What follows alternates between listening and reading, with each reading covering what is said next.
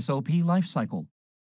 The life cycle of a standard operating procedure consists of 6 stages as shown in the schematic on the screen.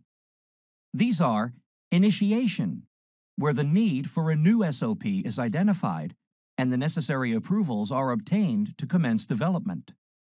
Drafting, where the new SOP is written.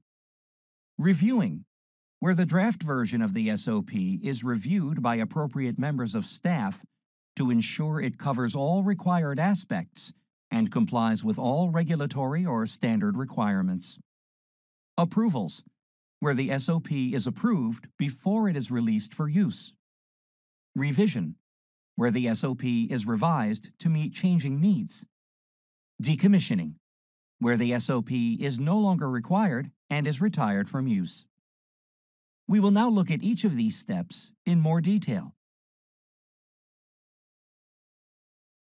Stage 2, drafting the new SOP.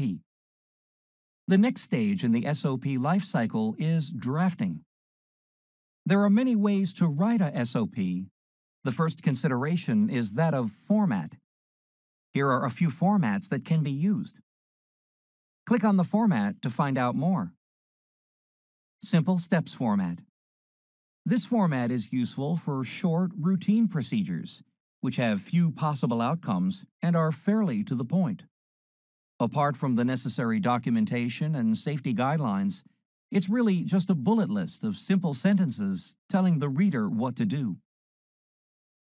Hierarchical steps format.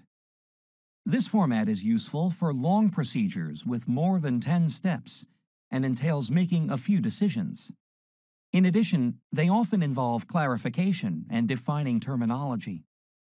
This format usually consists of a list of main steps, all with sub-steps in a very specific order.